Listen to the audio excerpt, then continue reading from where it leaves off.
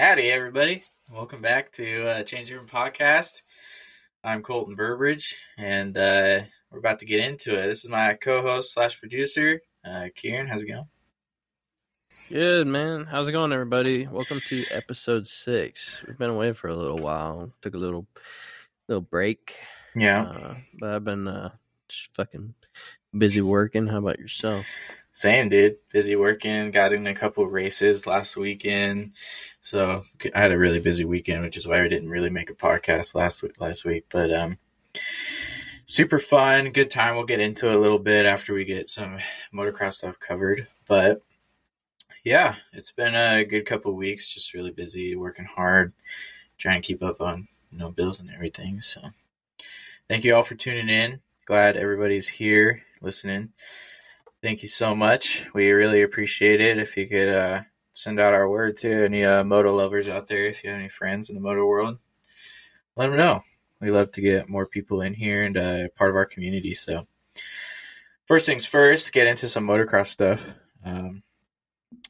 Super cool thing going on right now with World Supercross. There's a lot of news coming out with new teams, new riders, people coming back from retirement, all these really cool things for World Supercross that are it's going to be really fun to watch. I think they're going to announce the first round tomorrow, I guess is what I heard from Vital. But it's supposedly in the UK somewhere. But they're going to drop in at the UK and Australia for 2 rounds, I think. So I think they're going to do this kickoff year with 3 rounds for World Supercross. A lot less payout, a lot less winnings for the winners and all that kind of stuff, just because it's a new thing. We'll see how it goes.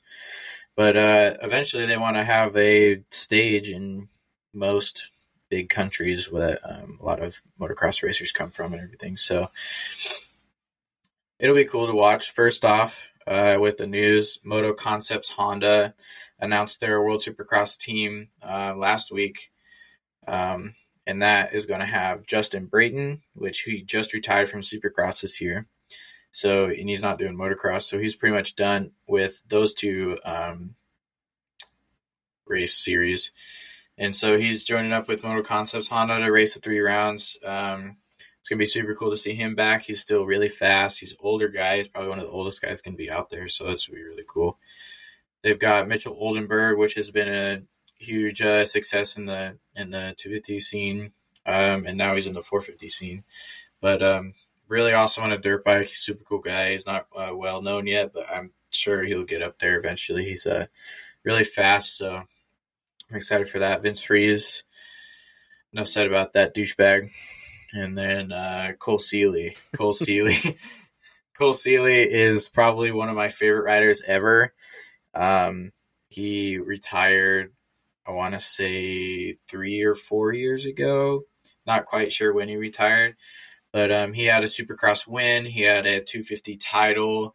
He was just a badass on a dirt bike. He doesn't have a huge career winning list and all that stuff, but he was always podium. He was always top 10. He was right there in the mix with everybody, and he was probably one of the coolest guys out there. He has a YouTube channel right now, and you guys can go check it out. It's just Cole Seeley on YouTube. He's super fun to watch and get into. But this Moto Concepts team is going to be cool. I haven't heard much from any other teams.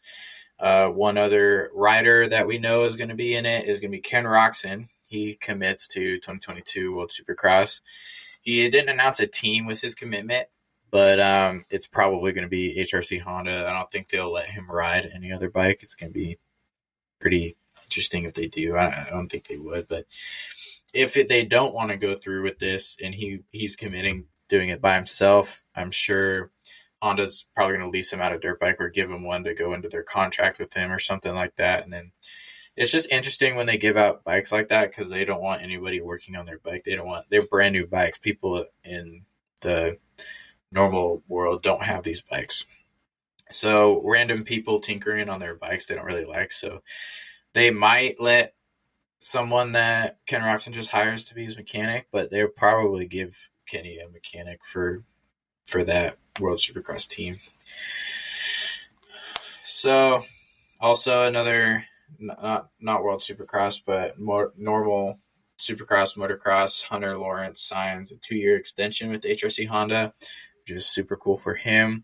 Him and his brother Jett are gonna keep going on Hrc Hondas and probably freaking kill it, because this last round at High Point, Hunter went 1-2 for second place overall, and Jett went 2-1 for first place overall. So they're really battling each other. They're like the two fastest guys on the track, period. You can't really beat them. Like when they're winning, they might be battling each other like they were at High Point, but they're about 30, 40 seconds ahead of the rest of the pack. They're pretty insane.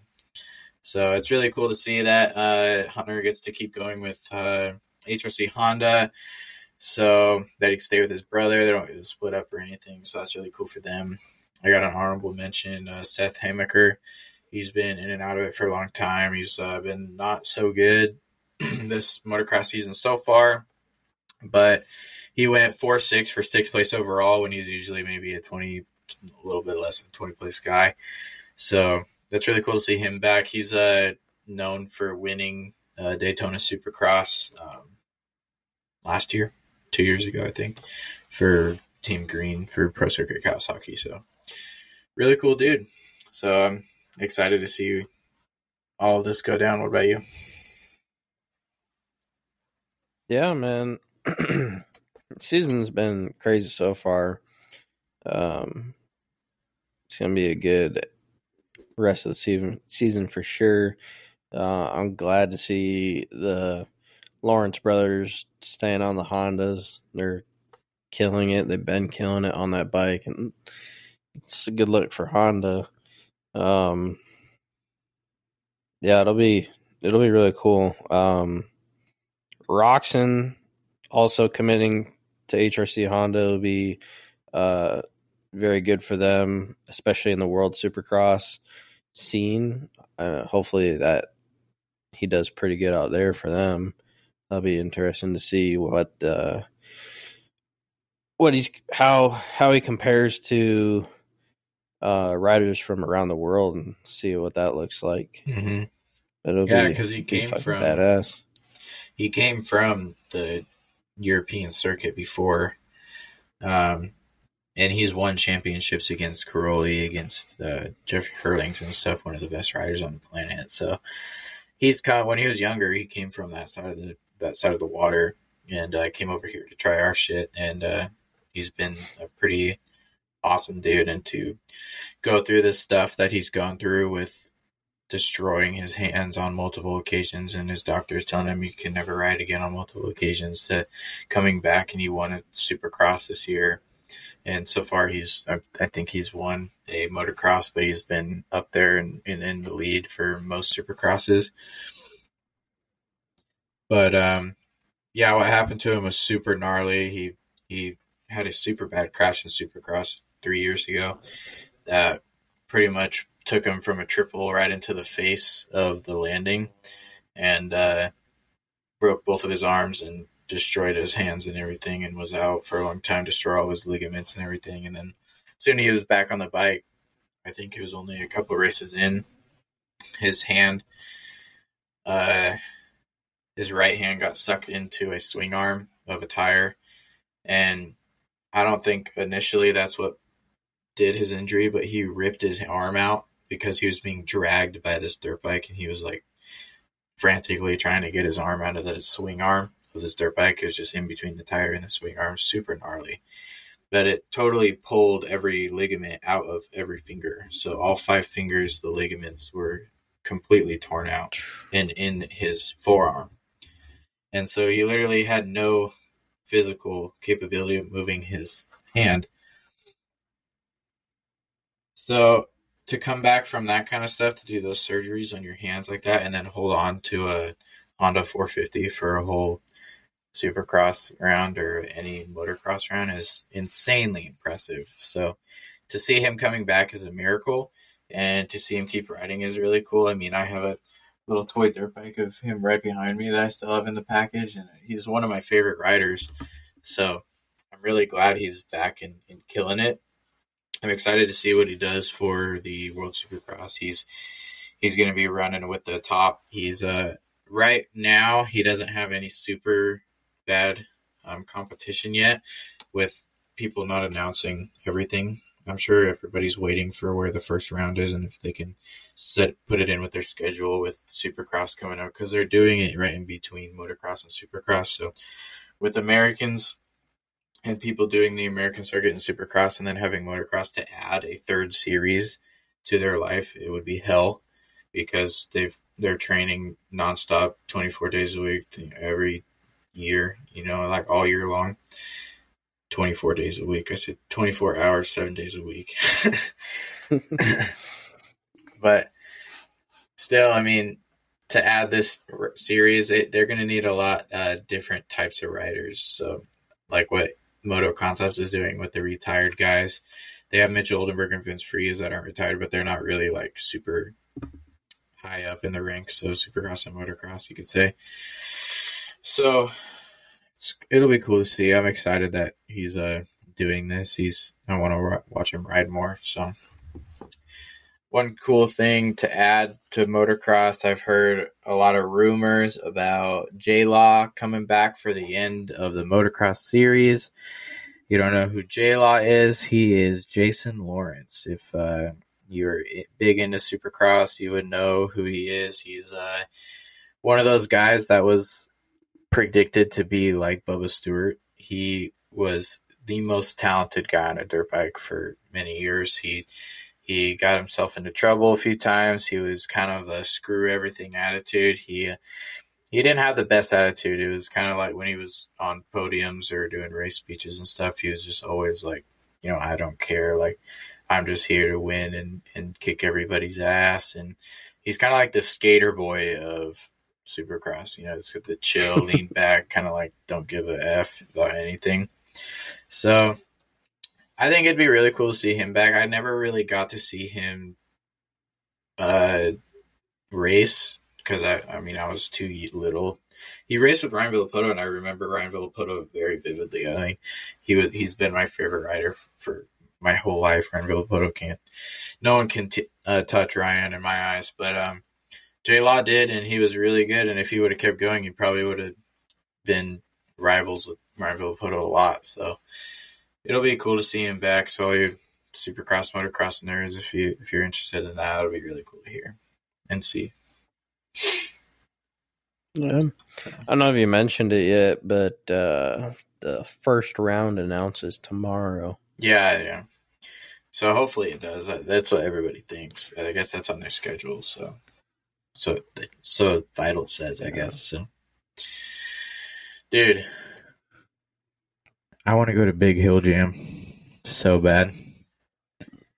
Me too. I've been seeing some, since Big Hill Jam happened this last weekend, I've been seeing all these guys come out on Instagram and TikTok showing off their big hill climbs that they've been doing.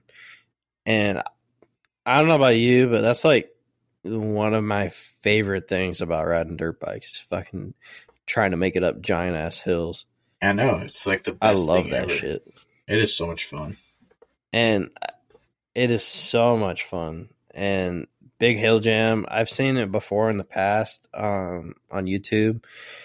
It looks like a fucking blast. That's for sure. It does. I've driven by the hectic hill compound before. It was a long time ago. It was like 2016 or something like that, 2017. But my whole family drove down to San Francisco for Supercross for it had to be 2017 at least. For Supercross. But for Supercross, we drove down there, and because they didn't come to Seattle that year, they took it off the schedule. So we went down to San Francisco to watch Supercross. It was really fun. On our way there and on our way back, we drove. So the highway that I'm pretty sure, I don't think it's I-5. It's a big highway, but it literally drives right along their property. And if you go to Buttery Films YouTube on his vlog, he made a vlog about Big Hill Jam. It was freaking sick. I love Buttery's vlogs, and he just really gets into everything. And in the background of all his vlogs, you just see cars driving by all day because it's literally right on the side of the highway. And when I drove by, it was a house and a massive dirt bike track, but it's really overgrown with grass and stuff. And now, the way that the things that they've done to that place, they have massive freestyle section for whip contests and stuff. They have a huge pit bike track for pit bike racing, and then they have the massive hill climb, and they have high jump as well. But they have the massive hill climb, and they do major hill climb races. And these guys, they're not like locals, right? These guys are like freestyle guys and big hill. It's an X Games. Hill climb guys. It's an X. There's a name for it in X Games or anything, but like literally pros, like a ton of pros come out to this thing, and it's like they've made it an actual event on the sheet, dude. All these pros want to come to this place. All the freestyle guys want to come do the whip contest because it's actually big money, and they get to go out there, have a blast with a ton of local people and people from all over the world or country, and just absolutely hang out, party all weekend long, and it looks so much fun.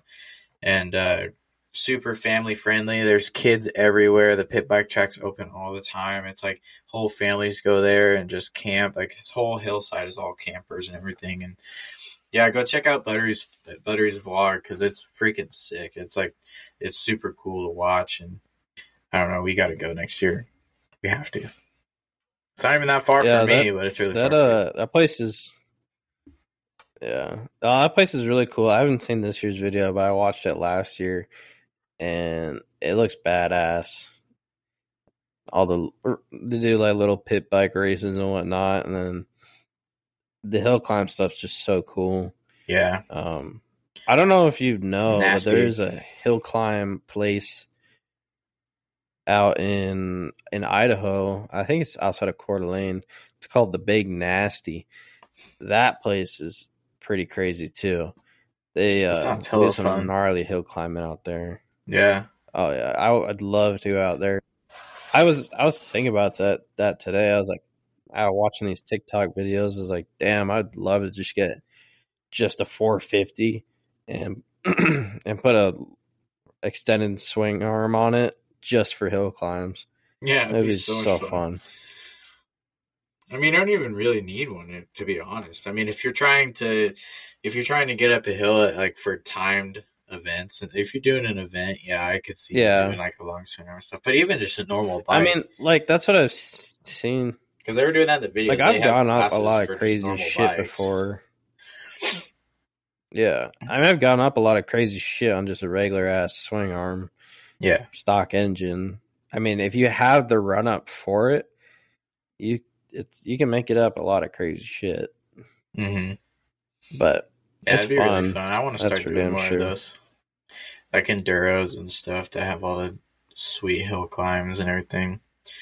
We have some super mountainous terrain, and there is some gnarly hill climbs around my house and stuff, but it's hard to find new ones or even like try to build them because, you know, a lot of places are either too steep or it's not enough. And I'm sure I could go out there and build a super sick hill climb, gnarly hill climb stuff. We got some cool ones around here, but sometimes like our woods are so tight that you'd be like weaving in and out of trees while you're trying to climb a hill. It's kind of hard. Yeah. Oregon is really got some really nice hill climbs out there. Yeah, they've got it set up out there. It's pretty sweet. They have a huge trailer. But a lot of those. Go ahead. A lot of, not that part of Oregon. I was talking about like Bend, Oregon. Oh yeah, like just out in the desert and like whatnot. China Hat. But a lot of those places are like, China Hat. A lot of those places are like almost like lava rock pebble hills. Yeah. Which they have here in Arizona up towards Flag. It's called Cinder Hills. It's just lava rock hills. It's almost the same thing. And it's just like 400 to 500 foot just pebble hills. It's crazy. That's so fun. Yeah. It is pretty awesome. Like there's a lot of hill climb stuff around here. Like I have hills around here that are really, you know, tight woods and everything, but it's super fun to go over east into Mattawa and stuff, and Moses Lake and all that. And Mattawa, there's some sick hill climbs, like you were saying with Oregon Bend and stuff, heavily, but Mattawa is like really sandy when you get down to the base and stuff. Yeah. So it's like you're almost going up a dune practically. So you're just revved out, just trying to get your bike up these hills and everything. It's wide open. It's nice, but it's super sandy. So it's like, it's actually it's harder to keep the bike upright and everything just because your rear end's going everywhere. And it's, you can't really, you have to like point and shoot practically. You can't be moving around your front tire a lot because it's just going to kick you side to side really fast.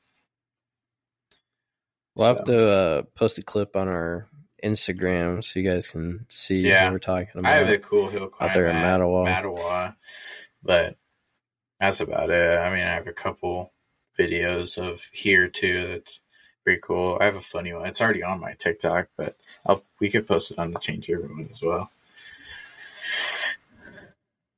Yeah, I love hill climbing. It's so much fun. It's definitely easier going up than it is going down. That's for sure. Oh no, I like going down too. That's kind of really fun when you're like mobbing through the woods and all of a sudden you come on like a freaking super steep drop and you just send it. True. You just send it and you're like holding the back brakes, like chopping the back wheel all the way down. You chain slapping your swing arm. And Speaking of freaking hill climbs, dude, I raced Washougal last Sunday. Not the Washougal thing you're thinking of or anybody else. It's the Nork series that I'm doing. They do a round at Washougal, and it's really cool because everybody thinks of Washougal and they think of the motocross track, right? And there's like massive motocross tracks, one of the best motocross facilities in the whole state of Washington. And the amount of trails out and around that track is crazy. They've got more than 8 or 9 miles of trails just out in the back. And that's not even half of it. We didn't even touch most of it. So it's pretty badass. They've made a huge vintage and side-by-side track, and we were riding on that too. But yeah, it was badass. There was some gnarly drops and hill climbs. Like that first lap I was going out, I was sending it down this hill, and all of a sudden I was vertical, and I was like, holy shit. And I'm like chopping my back brake. It's like sliding down, and as soon as it hits the bottom, it 90s left immediately. So I'm like seeing where this thing is going. I'm about to go into this tree in front of me, and I get my bike to where I'm sliding down sideways so that when I land, I can keep going on the trail instead of go straight and smack into this tree. And so it was super cool. I mean, they added those sections. It was good. And I was like 4 laps in, and the leaders were coming to lap me. It was Leighton Smale and Blake Best were right behind me at this point, and they're coming up on me so freaking fast. They're doing this thing where they're sending themselves down this hill, and they're like speeding up down the hill. I was like, what the hell? How is this even happening? I hit the bottom sideways, and I kind of like, I'm all messed up and everything because I can't do it as well as they can. But he lands right on the inside of me sideways and just takes off right in front of me. I was blown away, and then Blake Best passed me right behind Leighton, stuffed me into this berm going uphill again, and just sending it up this hill, just all whacked out, just like legs off the bike, and ass is all the way over to the left, but he's still 4 throttle on a freaking 450 going through the woods. It blows my mind. I wish I could ride like that, but it was really fun. I had a blast. Me and Elijah teamed a long course and got 3rd, so it was a fun weekend. It's pretty good. Yeah. Dang. You get a trophy? No. They only went to 2nd for some reason. There's only 6 guys in the class this one, so they only went to 2nd place. But and all the other ones, I mean, the first 3 rounds, there was like 12, 11 people in the class, or teams. So I was like, oh, that's freaking weird.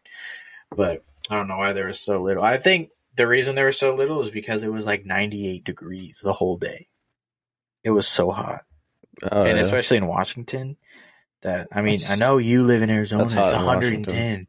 But like, I was coming into the pits, giving my armband to Elijah, and I took a ice cold water bottle out of the cooler and was dumping it on my head. I was dying. It was so hot. But I can't imagine doing like an endurance. I really want to, but I can't imagine doing an endurance race in Arizona. That would suck ass. That'd be terrible. Yeah, it'd be miserable. It would. Doing a whole endurance. Imagine racing for like 2 hours straight in 110-degree weather. I don't think you could. They probably do. I mean, Arizona Cycle Park, they do it. They do endurance races there. I guess. You should do one. And tell me how it is. Insane. Yeah. Fuck that. You should. Do it for me. Do it for me. I'm going to build an indoor track where they got AC. You're going to build an arena cross track inside? I'll ride there. Oh, my God. Yeah, I'll ride at arena cross and some fucking AC. Whatever. What that? I'll ride all day in there. Stop crying. Go out and ride. That's cool. You need to ride. Yeah. I don't have funds for something to ride. I did another race on Friday. Bills. I know, right? I did another race on Friday at Pacific Raceways. It was really fun. They have a really cool track there. They got all new sponsorships and owners and everything. I guess Sean. What's his name? His last name is Duvall. You know, Duvall Racing. Oh, yeah, they own Duvall Racing. Yeah, so the owner of Duvall Racing is now part owner of the motocross track at Pacific Raceways now. So he runs everything at Pacific, and now they're doing the Friday night series every Friday night. So I did that last Friday. It was really fun. I had to do the college boy class because I have a 350, and so I couldn't do any other class. They didn't have any open classes, which kind of sucked. But I think this week I'm going to do the 450D class because schoolboy was really hard, or college boy was really hard. There's a bunch of kids, 17-year-olds that were there every weekend. They're getting Loretta's tickets and they're fucking schooling me on a 350. So, yeah, this I'm going to go tomorrow and probably do the 450D class. I'm excited. I want to do 2 classes. I want to do 4 races, but we'll see. It's a lot of work. Motocross is so hard. It's so much effort. You're just so tired after you're done with that race. It's exhausting. I do not know how pros do it 30 minutes straight, dude. It's gnarly. Shut up, pussy. It's not hard. Oh, I want to see you do it then. Get out here. Get out here with your little KDX 200 and hit that triple. Hey, maybe. Go hit that massive step up on your little KDX. Soon, man. I'm working on it, all right? I paid the truck off, paid off the credit card, and I just got like $6,000 in tools to pay off, and then like a $4,000 welder, and then I could put a down payment on a bike. Jesus. So just give me a few months. A few months, that's it? So I'm coming down this winter, and we're going riding on your new bike? Yeah. Hopefully. Pinky promise? I'm not promising anything. I just gotta get my bike down there. I gotta drive my bike down there again. I ain't driving shit with these gas prices. Hell no. I ain't driving down there. Fuck no. I am paying... Fuck. I got an 18-gallon tank. I am paying right now $110 every 3 days. Holy shit. Just to drive to work and back. I'm flying through gas in that fucking truck. How much is unleaded where you are? The lowest. It actually just went down. It's 5.6 right now. Holy shit, that's more than us. It was at like 5.96. That's more than us last week. That's insane. I don't know what's wrong with Arizona. I'm paying $70. Everything has skyrocketed.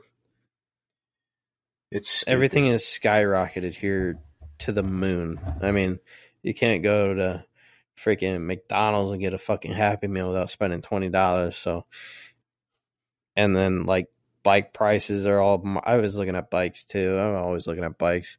Everything's marked up. the used market's all marked up, crazy, insane. Cars are all marked up, insane. You can't buy shit right now. Yeah, financing would be. And you don't make any more money. Good right now, just because interest payment or loans are cheap right now. Interest rates. Yeah, that's because everything's marked up so high. I'd rather wait for everything to go back down and then just pay it in cash. So. Yeah, definitely.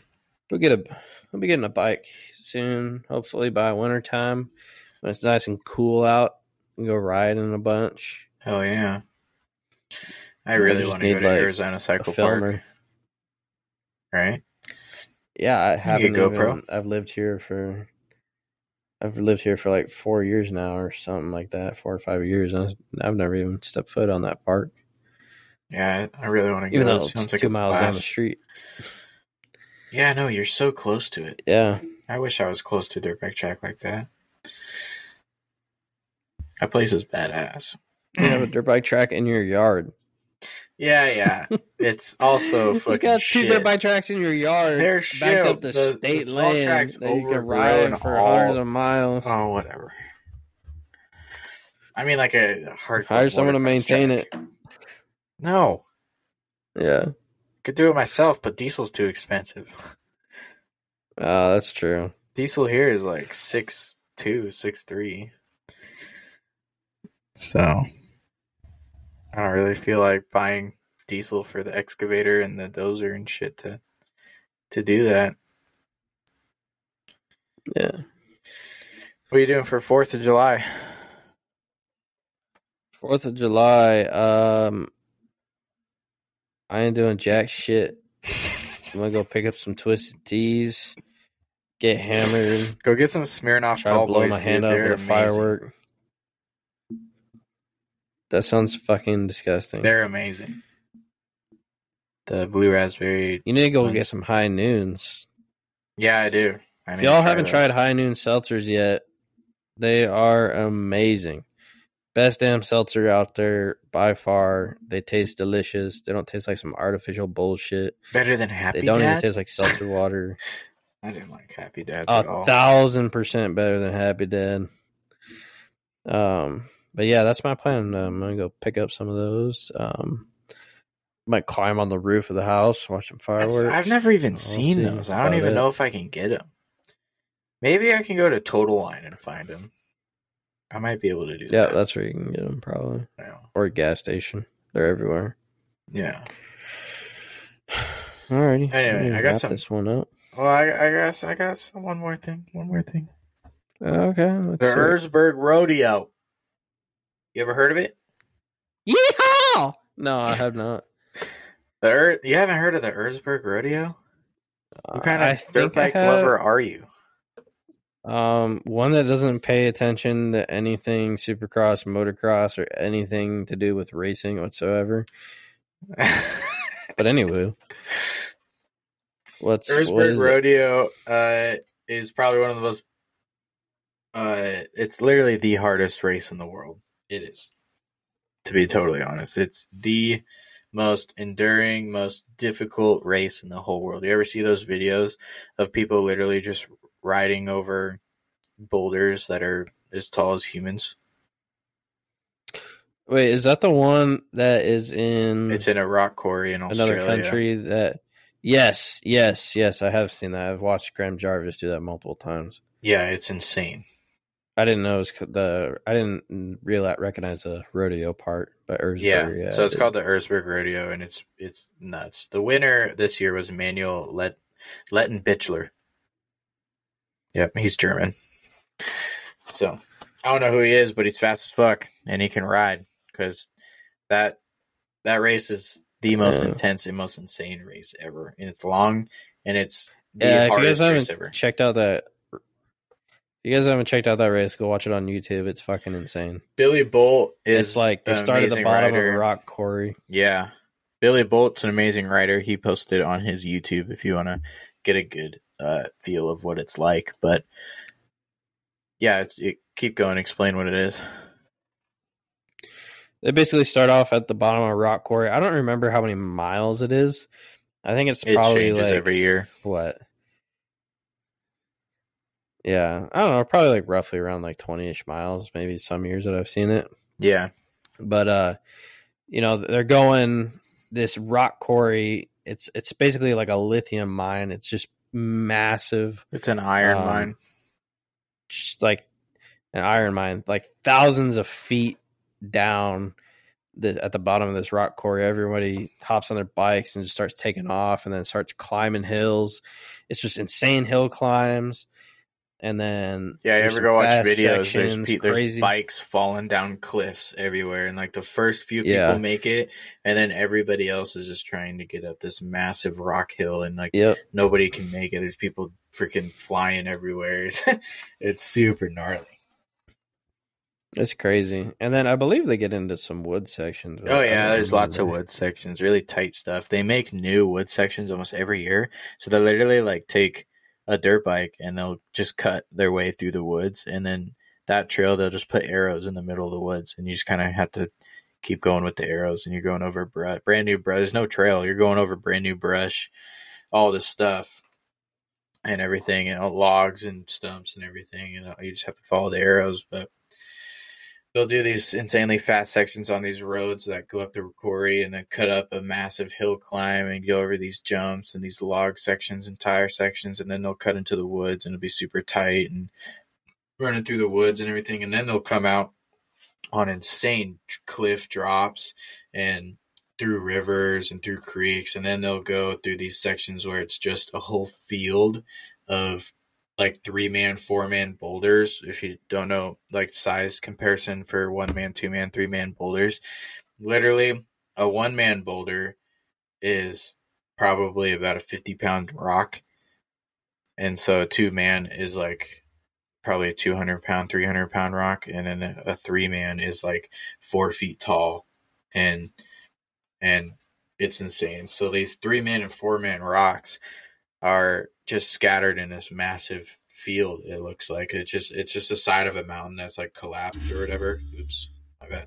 It's the side of a mountain that's just collapsed and all fallen down on the side, and they've got these ribbons that just go right through this side hill of just massive boulders, and they'll spend probably up to close to like an hour and a half just taking their front wheel and setting it on a boulder, and then they'll hop up on top of the boulder with their back wheel, and then they'll take their front wheel and move it to the side, and then they'll run, get a little gas into it, and pop their clutch so they can get up over these next couple boulders. It takes freaking forever to go a mile, and it's super hard. Like if you fall, you'll destroy your pipe.